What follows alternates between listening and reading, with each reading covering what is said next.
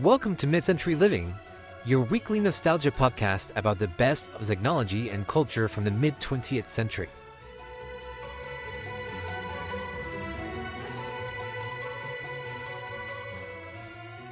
Welcome to episode 22 of Mid-Century Living, the show where we talk all about the best of the mid-20th century and how to add vintage vibes to your modern life. We are your hosts, Gonzalo and Jackie. Thank you for joining us today. Today we're talking about the greatest kitchen range ever designed, the Frigidaire Flair. But first, Gonzalo, how was your week? Good. Short, I guess, because we had Monday technically off. Yeah, because President's Day, there were no kids. I still had to go to work, but I sat in my classroom in the dark and planned and graded. But anyway, I actually had a pretty cool week. And then on Wednesday, we had a couple of my friends from college planned this like dinner thing for a handful of people from our school, from our year. So all architects except for me. Well, I mean, I was at one point, but I'm not anymore. But it was a lot of fun. And it was great to see everybody. Some of them I haven't seen in a very long time. But I wanted to give a quick shout out to a couple of them, to Hannah and Aaron, because they are avid listeners to our podcast. So, yay! Yeah, hello. Hi, listeners. But it was a lot of fun. And we went to Mary Z's. I don't know if you remember or if you ever went there when you lived here. But it's a Mediterranean restaurant, and there's hookah. It was a lot of fun. That sounds fun. Yeah. Speaking of listeners of the show, we actually got a compliment and a episode suggestion from an Instagram user, Farm Weasel, who apparently also listens every week. So hi, shout out to them. They gave us a pretty interesting episode suggestion that we need to start researching for because I think it sounds super fun. Mm-hmm. So stay tuned, listeners. Stay tuned. But anyway, that was my week. Other than that, it was very standard, regular school week. So, how was yours? It was fine. Let's see. So, man, everyone is just going to get tired of my food chat, but like all of my interesting things that are happening to me lately are food chat, but it's February, which is a very celebratory month, I guess, because we've got Valentine's Day. Well, we have Valentine's Day, which is like a romantic food holiday, and then boyfriend and I's anniversary is February 25th, so I've got like 2 fancy dinners in a row, and I'm trying to do a no-spend month, so I decided to cook all of our fancy dinners at home for both of our like romantic holidays. Anniversaries count as romantic holidays. I don't even know if that's a genre of holiday, but I decided it is. I am the least qualified to say anything on this matter, so go ahead. So, since we last talked, I think I was like kind of disappointed last we chatted about how my Valentine's Day dessert didn't turn out. And I decided to pivot away from baking, which is not my strength, and instead go to just cooking stuff, which I tend to be a little bit better at. So for Valentine's Day, I decided to make the anniversary dinner menu from Betty Crocker's Dinner for Two cookbook from 1964. And I stole her menu, but I didn't follow all of her recipes. And it was lobster tails, twice baked potatoes, rolls, a salad with tomato, cucumber, mayonnaise. That one I actually followed the recipe for. And you're making us frown, but I love all of those things. Yeah, boyfriend didn't eat it either. I knew he wouldn't because he doesn't like cucumbers, so I made him like a wedge salad with wedge salad things on it. And I ate the tomato, cucumber, mayonnaise because I love mayonnaise and am always looking for more excuses to eat it. And all it was is just like chopped diced tomatoes and cucumbers and mayonnaise, and I watered it down a little because it was like especially goopy, which I know does not sound appetizing. No, it does not. Goopy is not something I'm looking for in my food. Well, it was delicious and a great idea if you're into mayonnaise, I guess. And then, so she recommends broiling the lobster tails, but I air fried the lobster tails. Ooh, which futuristic. It is the future. And we can do things like that. And I'm sure anyone who is listening who owns an air fryer is nodding their head in agreement that it is the best kitchen appliance to hit the market in recent history. It is everything that goes into it comes out perfect. It is basically foolproof. So my friend who, remember my ex-roommate who moved into my house after issues with the apartment. Anyway, when he was moving, he threw away his air fryer. Like he put it next to the trash pile downstairs in the trash room because there was no room in my house because my kitchen's tiny. It can't live on the counter. It is huge, and that is a problem. But I think I've mentioned on the show before, like a vintage kitchen cart that your appliance cart. My appliance cart. So it lives over there, and then I, like, with my soda stream and my toaster and my, like, waffle irons, like, all of that crap is on a cart. Speaking of waffle iron, this doesn't have to be in the show, but it can. But speaking of waffle irons, did you know that June 26th is also National Waffle Iron Day? I did not. Yeah. That is fantastic. Why haven't I should have been doing birthday waffles this whole time. Yeah. Well, heck. I know we're in February and June's, a million years away. Yeah, I gotta do something waffly. I have 2 waffle irons. I was gonna say I only have 2 waffle irons, but then I realized that more than one is probably too many waffle irons, but neither of them are normal waffle shapes. I have pumpkin-shaped ones and Mickey-shaped ones. I was gonna say, it's one Disney. It sure is. But I would like a regular square waffle iron, like preferably one of the kinds where you, like, it makes big waffles, but that you can cut into 4 smaller waffles, because then you can toast the leftovers.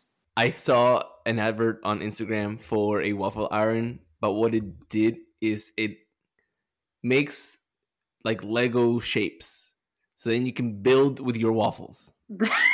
And I was like, you shouldn't play with your food, but also you should play with your food. Yeah, that sounds like fun.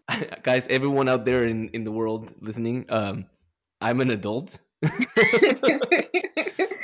See, this is why, like, why would you want to, like, so on the one hand, it would be nice to have, like, normal adult waffles, but in a world where they have all these kind of fun novelty waffle irons, like, why waste your time on something boring when you can have Lego waffles or Mickey-shaped waffles or pumpkin-shaped waffles? I like your philosophy. Like, why? Life is short. At UH, in the dining halls, we had Texas-shaped ones, and in the center of Texas was the UH logo. Cute. Yeah. Yeah, the Texas-shaped waffles that they have at the free hotel breakfasts were, like, my favorite thing about moving here. They don't do that in other states.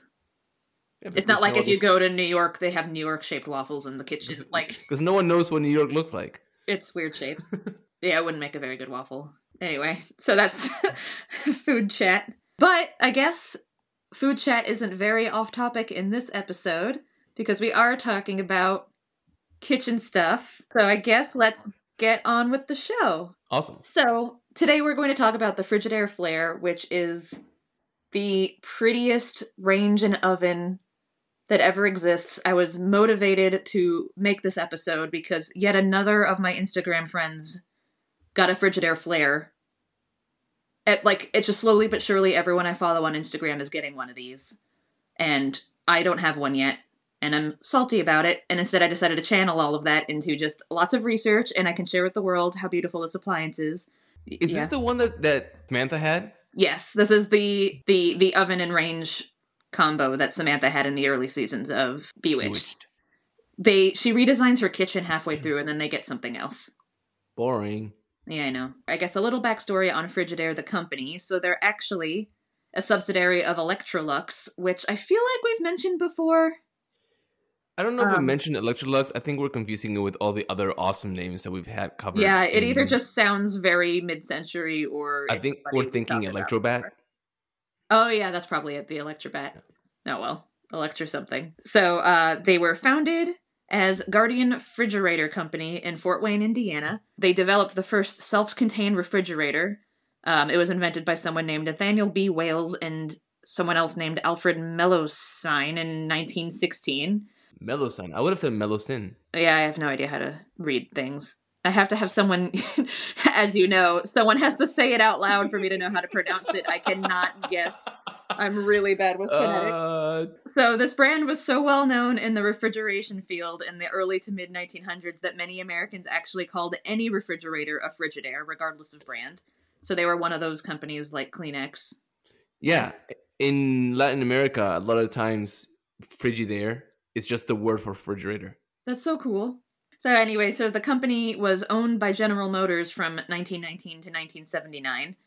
And that during that time that General Motors owned them, that's when the Frigidaire Flair was invented. Basically, the Frigidaire Flair, which was first introduced in 1960 at an Ideas for Living show, and then introduced on the market in 1962, was a oven and range combo. But what made it so special is that the ovens are at eye level and the doors open up and out. So instead of folding down like ovens now, where you have to like awkwardly reach around them or like get at it from the side to put things in and out of the oven, they open up. Huh. So it's easier to reach in and out. Indeed it is. And so the knobs and everything are there at eye level, and the range, which is an electric range, is on a drawer that you pull out and you can put back in, so that if you're not using the range, you just have counter space there, and then when you want the range, you pull the range out. Ooh.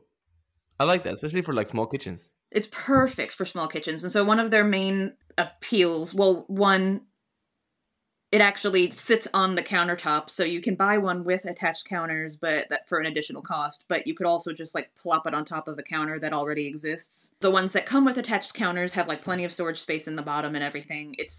Most of them, they came in two different models. There was a 40-inch double oven model and a 30-inch single oven model, and they had various levels of fanciness. The many aspects of this oven, including the mechanics of the lifting oven doors, were designed by a female named Jane Van Alstyne. How would you say that? Was I right? I would say Jane Van Alstyne. Yeah. Yeah, that's what I was kind of thinking. She studied ceramics at Cranbrook Academy of Art in 1941 and 1942 before going on to study industrial design at Pratt Institute and Alfred University in New York. She worked for General Motors, first with GM Frigidaire, and later as one of the damsels in design in the automotive division, which is pretty cool. So the Frigidaire Flair was an electric range with burners that roll in and out like a drawer, hidden from view when not in use. There were 30-inch single oven models and 40-inch double oven models, all 62 inches high, including a base cabinet, which had roomy storage. There were 4 different models in 4 different colors, or white, is how they phrased it in some of their other things. I like that. Here's some colors or white. It's kind of like Henry Ford. He's like, you have any color you want as long as it's black. This description is from one of their catalogs. The special Flair base cabinet. This handsome metal cabinet holds Flair and all the pots and pans for an average family. Shelves slide out. Choice of 4 colors or white, 30 or 40-inch sizes. I love that it's like 4 colors or white, because white isn't a color. So the ovens sit right at counter height, and the oven doors lift up instead of swinging out, like we said. The range itself is about 6 inches lower than the counter, so that the tops of the pots are at a good working height. I found this other little tidbit that the practice in modern kitchen layouts of having all surfaces on a level using the 36-inch height of the range as the unit of measure places more emphasis on appearance than suitability. Different tasks performed in the kitchen frequently require work surfaces of different heights. You've designed stuff. What are your thoughts on that? So we're taught to design to 36 because that is when you're standing, that's the reach. We did this project in, I remember, I think second year or first year, early on in architecture, where you had to study like all the different like reaches that a human has by standard height. Anyway, when I worked in residential, we always designed the 36-inch throughout the kitchen because that's the standing height. In schools, 36 was the standard. However, in schools, because they're public, you have to also include accessibility. So we did design to a lower height, but not because of tasks to be made, but because of who is performing the tasks. So it's interesting that back in the mid-century, there was some thought behind, hey, different tasks should be different heights. But eventually we stuck to the 36 inches. Yeah. And I feel like so much good design just went away for the sake of appearances, which is so funny to say because this thing is beautiful. It really is. It is something you want to design your whole kitchen around. Like we've joked about, if we ever get an Eames, like if either of us ever buy an Eames chair, we also need to get a fancier house because it's just so good looking that everything around it should also be pretty. This is a beautiful oven. And I actually know one of my friends on Instagram, MC Improvement, remodeled her entire kitchen around her Flair. So, like, they got cabinets to match the cabinet that the Flair came with, like, because they wanted the whole kitchen to match. But Anyway, there are just like so many good ideas in this range that still make sense now, but no one does this anymore, and I don't know why, because these are just really good design ideas. So the range top is low and disappears when it's not needed. So you can pull it out to use 2 burners, or you can pull it out all the way to use 4 burners. And then when it's not pulled out, that space just becomes more counter space. I like that, but also because, okay, the range tends to get dirty, right? So if you are cooking for people, right, and you're having guests over, and you don't budget time to like clean the stovetop after cooking before they arrive, in this case, you can just hide it, and then you have your dinner party or guests over, and then you can open it and clean it. Yep. And then that way you don't have to worry about that, and the house looks nice. That is a very good point. I didn't even think about that. But yeah, you're right. You could totally hide the mess as well. Yeah. So the controls are all at eye level, which is out of reach of children, but high enough over the pots they can easily be reached by an adult. The ovens are also at eye level, so you don't have to bend down to take food in and out, baste the turkey, etc., which is actually more annoying now that I think about it than I even realize it is, because we're all just used to bending down for the oven, but like, what if you didn't have to? Yeah. And even people who have double ovens now, the top oven, you still have to open the door down, which I am very short. I come from a short family, and it's always hysterical, like watching people try to get things in and out of the oven, because you have to like go in from the side, especially the top oven. Like the door opens like right into your chest. All of these things look great with the doors closed. They don't, I think that the design these days stops at how does it look with the door closed, and they don't think about working in this kitchen, you know? And that's what I think the Frigidaire Flair did, is it really thought about what is going to be the easiest way to cook a lot of food. And they also made it pretty. Yeah. So the oven doors opening, so the ovens are at eye level and the doors pull up and out of the way. So you just reach right into the oven and it's perfect. Listeners, we may have to like look at the Instagram post with some pictures on it. But the doors, when we're saying they open up, it's not like they're not hinged, so you're not like having to hold them, and they don't open like a garage, and they don't slide up. It's like a weird combination of the doors kind of opening. Yeah, they have like 2 metal arms that they like swing up on. Yeah. And then it like holds up at the top. So next in my outline, I basically, I found a 1964 Electric Ranges catalog from Frigidaire, which has all of the models of the Frigidaire Flair, basically to compare and contrast. So like there are 2 kinds of, there are 2 like classes of the Frigidaire Flair. There's the Imperial, which is the fancier version, which the main difference seems to be that the ovens are chrome on the inside, and they come with a broiler automatically. Huh. Whereas the deluxe model, which is the like slightly cheaper version, I guess, has porcelain enamel interiors in their ovens, and the broiler grill, if you want that, is an optional add-on. Okay. So there's the 40-inch, which is the double oven version. There's a 30-inch, which is a single oven version. And then there's the thriftiest Flair of all, which has it's a 1 oven with porcelain and the roll-to-you cooking surface. And that's it. Like, it doesn't have a broiler. It doesn't have a griddle. Like, some of these you can add on, like, a griddle on the side of the range. You can add a rotisserie on, like, you can add all these other like really cool things. But they basically, there's Imperial and Deluxe, and Imperial is fancier and Deluxe is still fancy, but porcelain instead of chrome is the big difference. There also was something called the Twin Flair, which was their version of a double oven, and it was basically, so the traditional Flair that everyone knows and loves is 2 ovens up at the top, then the drawer, range, and then cabinets. This one, it's a 30-inch like range thing, just like the smaller version of the Flair, but it's got 1 oven at the top where the doors do the open thing, and then instead of cabinets at the bottom, it's another oven. Oh.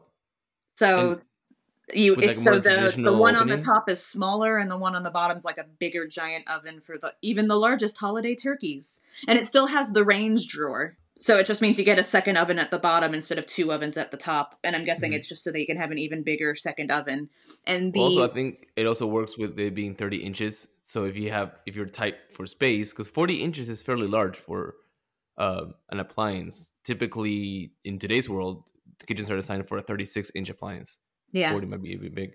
I do love also the name that the stovetops have. Because everything, I kind of skirted over that. Everything has cute names. So it's the roll-to-you cooking surface. That's what they named the, like, range drawer. Yeah, They have the Cookmaster automatic oven control, which is the clock, timer, and automatic appliance outlet, which apparently became illegal later in the 70s. You weren't supposed to put an outlet near your range for some reason anymore. I don't remember there being any issue with that, because especially with an electric range. There's the Radiant Wall Spatter-Free Broiler Grill, the Automatic Broiler Grill Control, Heat Minder, and Speed Heat Surface Units. Like, all of this is just, like, people don't name stuff like this anymore. Or maybe they do, and I just don't buy appliances enough. Wait, you mean you don't buy a new range every year? No, I didn't even buy this one. It came with the house. My range is a Frigidaire. Is it? Yeah. My ice maker is a Frigidaire. I actually don't know what our appliances are. Anyway, so a history of Flair models by year. I'm basically skipping ahead to all of my Connection Today stuff already because it just makes sense in the history of what I'm talking about, but there is a very active Facebook group called Fans of the Frigidaire Flair, which has 17,000 members, and whoa. Honestly, if you own a Flair or are thinking about purchasing one, I highly recommend joining this group, if only for the files section. They have scans of service manuals, model catalogs, parts catalogs, original cooking guides, documents explaining how to determine what year your Flair is from, by the decoration on the glass and what the logo looks like on the side. It's like incredible. Troubleshooting tips, people can comment like, hey, this isn't working, blah, blah, blah, and there's just 17,000 people helping you out. So that's cool. Definitely join that even if you just like looking at pictures of this thing. But someone put together a history of the Flair models by year, and I kind of took some of the highlights. So 1960 is when the Flair was introduced. 1962, the Dash 2 models were introduced, and the improvements in those were they relocated the Cookmaster to the center of the control panel cooktop, and something about the front center of the burner drawer. Apparently that was some sort of very helpful improvement. So in 1964, the H series came out, and the person who wrote this said, "Best Flair ever?" ? That's when they restyled most of their appliance line and introduced several new features in conjunction with the New York World's Fair. Everyone knows about the 64 World's Fair. We should probably do a whole episode on that one day, actually. Yes. So that's when they previewed the prototype 40-inch oven featuring a microwave in the smaller oven, and 2 40-inch models and 3 30-inch models, plus 3 wall models, like they were going crazy in 64. That's when they introduced the twin one I was just talking about, where they have one oven at the top and a second oven below in a 30-inch floor space. In 1965, the J series comes out, and they cut back to 3 models. Around this time is when self-cleaning ovens were becoming really popular, and the status of owning a Flair was dropping really fast. Fun fact that they entered in here was that a 1965 Flair would cost nearly $3,000 in 2010 money. Which, in 2024, which is when we're recording the episode, it's about $4,200. Yikes. Is that normal or above average for a kitchen range oven combo?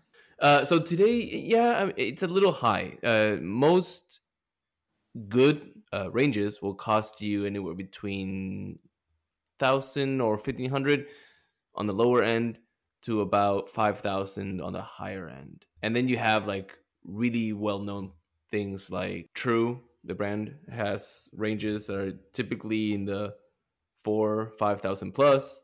You have Viking, which are great but also very expensive. Those are the kind of like equipment that you would see in like a restaurant type kitchen. But they all make residential models, and those are very pricey. But they look really nice. So after 1965, it all pretty much goes downhill. The last series that was introduced of the Flair was in 1968, where they came out with the N series. they dropped the deluxe models and left only the 30-inch and 40-inch custom Imperial units. They didn't really... The major improvements he listed don't really seem that major to me, so they they moved the console light to the top, and they changed the drawer grip on the burner drawer. 1968 was pretty much the end of the Flair as the market shifted to self-clean ovens and high-low 30-inch ranges like the Twin 30 and the GE Americana, and 1971 was the last year that the Flair was mentioned in any literature as a current model. Oh, R.I.P. I love how they're like, the Flair ends, we're gonna switch to self-clean ovens. And meanwhile, my oven's from like the 1980s, and it is not a self-clean, and you have to clean it yourself, and it sucks. One thing I didn't mention about the twin ovens is that the bottom oven was an exclusive Frigidaire pull and clean oven, so the whole inside of the oven, like its guts basically, like the 3 walls, well, 4 and then the back, slide out. Oh. Of the inside of the oven, so it, like, you can clean it easier because you're not actually, like, on the floor crawling into the oven. You can just, like, reach into it like it slides out like a little basket. You can reach in that way to make it a little bit easier, which is actually pretty cool. But cool. Apparently that's still more work than self-cleaning an oven, which I suppose. And that is the Frigidaire Flair. Awesome. Well, now it's time, I guess, for us to go and remodel our kitchens. Yes. Hey, but I was looking on Facebook Marketplace and eBay and that kind of stuff, and a Frigidaire Flair, I get it, they're older, they're not real new ones, but they're in the 500 to 1500 range. That's so it? If you're looking, yeah. That's still cheaper than I was thinking. So maybe it's an achievable dream after all. Yep. But anyway, now that we're caught up to the present, that means it's time for our etiquette segment. So, Gonzalo, what do we have today? I got the inspiration for today from an article I read. Okay, I didn't read the article. I read the title of the article on the internet. And I saw the images I had. Like, I skimmed through it to look at the images. Anyway, this article was about how smoking is not as common as it was in years past. Apparently, only 1 in 3 Americans smoke cigarettes today compared to the 1 in 5 that smoked about 10 years ago, which means that throughout time, in the 1950s, when it peaked in 1954, 45% of adult Americans smoked. Through the 1970s and 80s, it went down to about 30%, and today it's about 21%. So we're getting better. But our favorite book, Amy Vanderbilt's Complete Book of Etiquette, A Guide to Gracious Living from 1957, has a section, or really a chapter, on smoking etiquette, and it talks a lot about the differences between cigarettes, cigar, and pipe smoking. But today what I wanted to talk about was a section that's called When Not to Smoke. And she says that it was so common in the 1950s that sometimes they forget there are times and places where one should not smoke, and it kind of works today still. So the etiquette says, or talks about those taking part in religious ceremonies, be it at a home, a wedding, christening, or a funeral, should not smoke, just as you wouldn't smoke inside of a church. Smoking in an elevator is a no-no, but it's not for the reason you would think. Like, whenever I started reading this, I thought it was because, enclosed space and smoke. Mm-hmm. But Vanderbilt says that entering an elevator with a lit cigarette is, quote, threatening yourself or fellow passengers with possible burns if the elevator becomes crowded or there is an accident. Fair enough. Yeah. I thought it was going to be like all secondhand smoke stuff, but no. It's like, no, don't take your cigarette into the elevator because you might accidentally burn someone with it. That's nice. Yeah, I guess, the secondhand smoke wasn't even a thing because so many people smoked back then. Yep. Just there was smoke everywhere, but it's the fire on the end of the cigarette that is the problem in an enclosed space. Yes, which is something I never thought about. I mean, yes, I guess I did think about it, but like when people smoke around me, my thought process is never, oh, you have a lit fire in your hand. Yeah, that's so fun. But yeah, you might think about that a little bit more in an elevator, though, honestly. Yeah. So she goes on to talk about smoking not being allowed in airplanes only when the non-smoking sign is on, but allowed when the pilot turns it off at altitude. However, we know now that it's never allowed in an airplane. And quick question, why do you think there's still ashtrays in the restrooms if we can't smoke in an airplane? because they never redesigned anything, and everyone's lazy and no one designs anything anymore. And they designed one airplane bathroom in the 60s and decided they're done. That's my theory. Oh, that's a good theory. I don't have an answer for you. I don't know if that's the official answer, but that's all I can think of is that they just keep putting in the same bathroom in all new planes. Well, are people designing... This is a tangent. Are people still designing planes?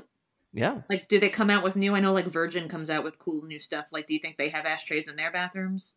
So, the airplane manufacturers come up with new models fairly regularly. And then what happens is when an airline places an order for an airplane, they can outfit it how they want. Oh. So, the real reason why we have... Still, airplanes have... ashtrays in their restrooms is actually required by law. The FAA, which is the Federal Aviation Administration, has a requirement for, quote, the presence of an ashtray on or near the lavatory door to provide a convenient disposal location for cigarettes or other smoking material, and thereby ensures that there is a place to dispose of such material in the event that the no smoking policy is not adhered to. Oh, interesting. Yeah, which is kind of nice. I mean, you're not supposed to do it, right? So it's kind of like saying they're there for like, okay, so you are risking your legal life by doing this, but let's make sure that you don't also risk the actual lives of the people near you. Fair enough. But anyway, Vanderbilt goes on to talk about smoking at work, which I thought is interesting. Businesses may have different rules, which I don't know if you can smoke inside of offices now. She goes on to talk about the rules of an employee smoking. So if you are seated where they, meaning the employees, receive visitors, you should never smoke on the job. Those are desks who are permitted to smoke should not allow the ashes or butts to pile up and instead dispose of them, not by dumping them loosely into the wastebasket. Cool. And lastly, there's nothing in Amy Vanderbilt's chapter on where a man should or shouldn't smoke. But she makes it a point to say that women should not smoke while walking on a city or town street. Although on an open country road, they may if they wish. What the heck? Huh. So what do you think about these? Should we keep them? I mean, yeah, I have mixed feels about smoking in general. Honestly, I thought everyone already quit smoking, and every time I see someone on the street smoking a cigarette, I'm like shocked. So... at the very least, I guess it's probably better to have an etiquette about it if you're gonna to make it so that you're not bothering other people as much as possible. But like, I honestly never minded, and still to this day don't mind people smoking around me. Like, you know, they always say like secondhand smoke and stuff, but like to me, it never bugged me. And if anything, I've always enjoyed the smell of cigarettes. Not like me myself smoking them, but like I've always enjoyed the smell of other people smoking cigarettes, and it's a really weird reason. But to me, it reminds me of back home. Because in Argentina, when I was growing up, like the smoking laws were much more lax. So I vividly remember getting off the plane at the airport after, you know, once we didn't live there anymore, we go back and visit. And the moment they opened the doors of the airplane and you walked into the airport, you could smell cigarettes. So to me, like it's like a nice, cool memory. I mean, I never minded cigarette smokers. Yeah, that's the thing is, I don't mind it. I'm just like surprised. That's like I'm trying to like it. There are a couple bars around here where you can still smoke inside, and that is like a nice, comforting, old timey. Like this is what when you close your eyes and picture a bar, like that's part of the bar experience. And I feel like they're just so rare to find those now. I'm just like always shocked when I see someone smoking a cigarette in public in like this year. I want everyone to be comfortable. Yeah, no, I hear you. But I do think I do like the idea that etiquette in the 1950s was pretty much saying like, okay, yeah, don't smoke around people because you might inconvenience them, not from health reasons, but from fire reasons. Mm-hmm. And I love the idea that there were rules as to where you couldn't smoke inside of an office. Yeah, that is interesting. It's just, yeah, this I think so far of all of the etiquette rules we've covered is the hardest for me to picture and apply to now. Yeah. Because no one can smoke in their work indoors anymore. But it's actually really interesting to read that in 1957 there were etiquette rules, because mostly what this is making me realize is how much they ignored all of this in Mad Men, which is bringing up again because it is my, like, I'm constantly rewatching it, and it is the thing in the top of my brain whenever I think about the 60s. Mm-hmm. And Betty Draper smokes constantly in the streets, in restaurants. And apparently that was... Well, she's not following Vanderbilt's etiquette. Yeah, she's just not following the etiquette rules. And, like, they smoke in the office all the time, and everyone just had ashtrays on their desks and stuff. But they never show, like, a shot of them, like, emptying out their cigarette butts. So, like, but I'm guessing that, I don't know. Anyway, it's just interesting. So I don't really know how to approve or not approve these etiquette tips because they don't apply anymore. Yeah, I don't know if we can. I think this might be our first, what's it called, stalemate? Yeah. This is the first time that we have no real comment on Vanderbilt's etiquette. Yeah. But so. I guess if we're just going by, like, the message of it all, which is don't be a jerk, yeah, that's probably good etiquette to follow. Just, like, don't be rude. Yeah.